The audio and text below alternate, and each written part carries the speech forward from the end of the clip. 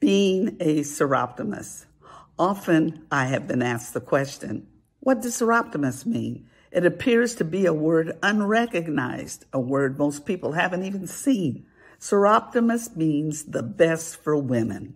That is our defining mission. We want the best for women everywhere. That is our goal and our commission. A group of professional and business women set out to change the status quo. They were determined to make a difference in the lives of women they didn't even know. This first group arranged monthly meetings to create programs that really mattered. They were concerned for the welfare of women who were struggling financially and who were battered. Their projects weren't just for Americans, but for women in all walks of life. Wherever the need for improvement existed, the Soroptimists got involved in the strife. I am so proud to be a Soroptimist for at least 20 years or more.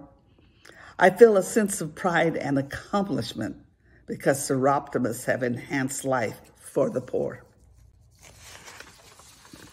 We have made a difference that really counts.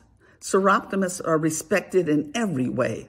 That's why we maintain a seat at the United Nations as a source of information regarding women today. Soroptimist has been a method of binding friendships. We charter clubs all over the land. We are represented in all types of cultures.